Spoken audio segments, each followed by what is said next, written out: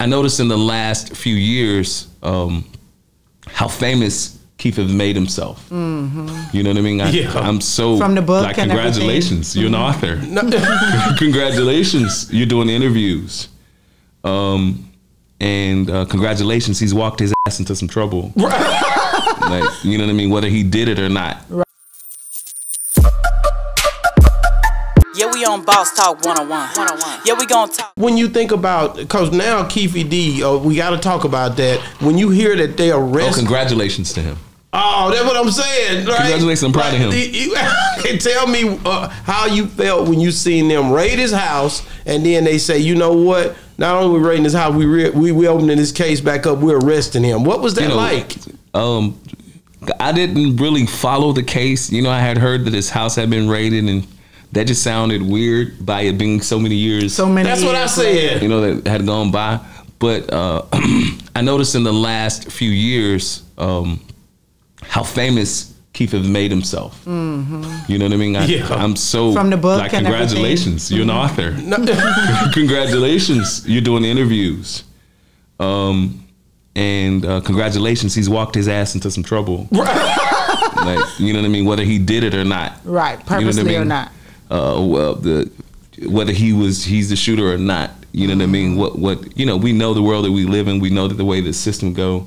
You know, if the killer is dead, or you know, they may give him all of the that's what I'm stuff saying that they were supposed to give everybody else that he's talking about. So this congratulations. dude writes a book about this whole situation, and it's like he's putting it in front of everybody. I just don't know who want to be known for that. That's what I'm saying. I heard he was sick or something. He thought he was going to pass, and he said, I'm going to just let it. Because you remember the Bob Marley guy that said he's going to let it all out. So, you know, when you, that's one thing about, you know, the spirit, the Holy Spirit. Come on now. You know, that's one thing about, you know, God and conviction.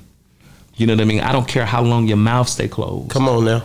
You know what I mean? You just, you know what I mean? You could sew your lips up. And if it needs to be shown and it needs to be seen, you know, God is a perfect person to magnify what we think we're exposing. Yeah. You know what I mean? That's right. So he put it under the light. Nobody was paying attention to him. I think he got away perfectly with the murder.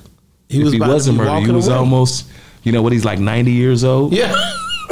I mean, you know what I mean? So to live his last days, if they convict him or whatever this plan is, to live those days out in jail, if this makes him a little more comfortable, congratulations. So be it, right? Yeah, but I wish him all the hard. The thing is that people, maybe, as like what you're saying, I never thought about it that way. He wanted to make himself right with God before it was time to go. So he had this confession. Well, I don't know if he made himself right with God. I don't know. Nigga, you took pot. That's right, and that's not good. Well, you know, I just hope that he's safe.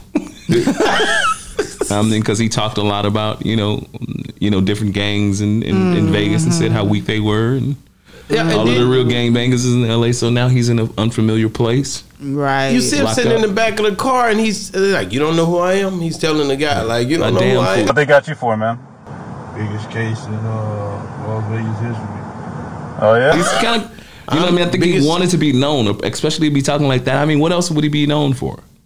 That's the biggest thing he ever done in his life. Yeah. So besides gangbanging, and you know, how pretty or cute is it to hear a grown ass man talk about him gangbanging? So, wow. I mean, his ending story is being a part of, you know, assassinating or killing Tupac, which is crazy. A legend. Which is crazy, man. Yeah, we on Boss Talk 101. Yeah, we gonna talk.